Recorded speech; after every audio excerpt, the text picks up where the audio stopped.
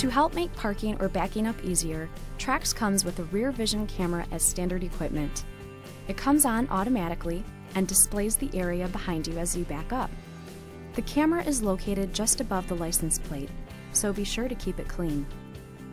The camera may also not work if bright lights or sunlight is shining directly on the lens.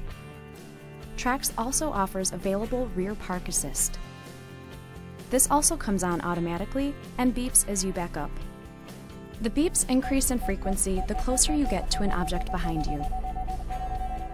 When you are within 16 inches of the object, the beeps become a continuous tone for 5 seconds. The rear park assist sensors are in the rear bumper, so be sure to keep that area clean as well. You can turn the rear park assist on and off. To do that, start from the home screen, press Settings, and then Vehicle Settings. Then select Collision Detection, and select On or Off.